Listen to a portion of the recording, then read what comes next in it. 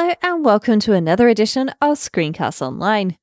My name is Rosemary Orchard and today's tip is all about Dropzone 4. Dropzone 4 is a utility application for the Mac and it lives in your menu bar, making it like many other apps, small but mighty. Dropzone is available through Setup, so if you already have a Setup subscription, it's included there. You can also get Dropzone 4 on the Mac App Store as a free app with an optional in-app purchase of $1.99 a month. Dropzone 3 is also available on the Mac App Store. There are some differences between Dropzone 3 and Dropzone 4, primarily the user interface. That said, if you're still using Dropzone 3, I'm sure you'll still find many useful tips and tricks that you can take back with you. So let's dive into Dropzone. I've just started Dropzone here from Setup, and the first thing it's asking me to do is to add a login item. A login item just means that whenever I start my Mac or log into this user, then it will automatically start Dropzone for me. This is very useful and means that Dropzone will always be at my beck and call waiting to do my bidding. So I'm going to add that login item. Next, Dropzone pops up with a fabulous little mini tutorial, showing me all of the amazing and wonderful things it can do so that I can make the most of it. I would encourage you to go through the tutorial, but I'm going to just start using Dropzone and give you a Screencast Online tutorial. I'm going to start by going ahead and opening Dropzone up in my menu bar. That's this little box with a down arrow inside of it. Now I've opened it, I have a quick preview of a few of the things that I can do with Dropzone. These are the default actions. So at the very top, I have a plus where I could go ahead and add an action. We'll come back to that in a moment.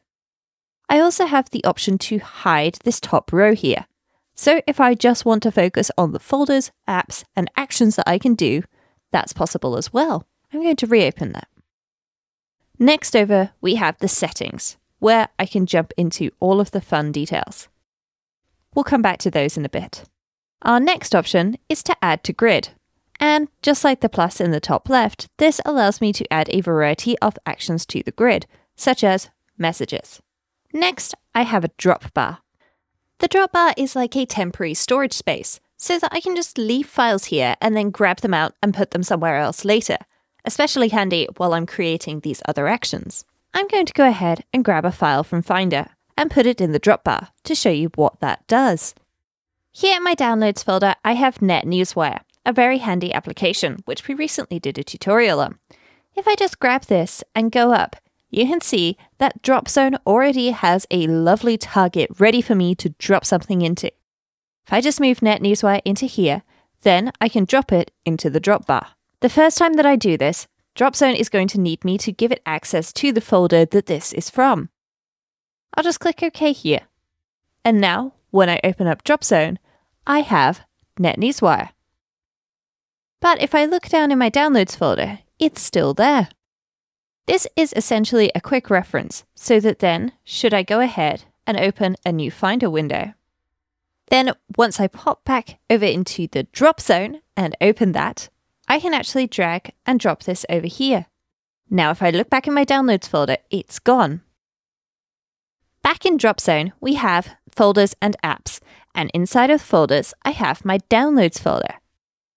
I'm just going to click on this to open my Downloads folder, and I'm going to drag NetNewsWire out onto my desktop, just for demonstration purposes. So let's go ahead and drag NetNewsWire into here and put it in Downloads.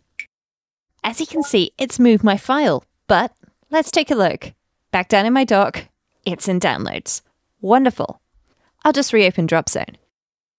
You could add any folder or application along here for places where you frequently like to move files, or indeed any application that you frequently like to open files in. So you may want to add BBEdit here, allowing you to, of course, quickly open any file in BBEdit just by dragging it onto here, whether or not BBEdit is already open and in your dock. You can add folders and even more. Let's take a look at the actions next.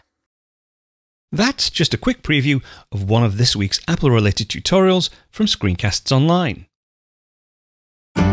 Screencasts Online is your premium source of Apple-related video tutorials. All of our members get access to brand new, up-to-date tutorials each week, as well as unlimited access to our entire video archive full of Mac and iOS related tutorials. You can stream and download all of our videos on your Mac, iPad and iPhone, and even your Apple TV using the members-only Screencasts Online Apple TV app. Membership also includes a complimentary subscription to the digital Screencasts Online monthly magazine, published each month and packed with videos, articles, reviews, as well as hints and tips covering all aspects of the Mac, iPad, iPhone, and all of the other fantastic Apple products. So, if you're ready to start getting the most out of your Apple devices, visit screencastsonline.com today and become a Screencasts Online member.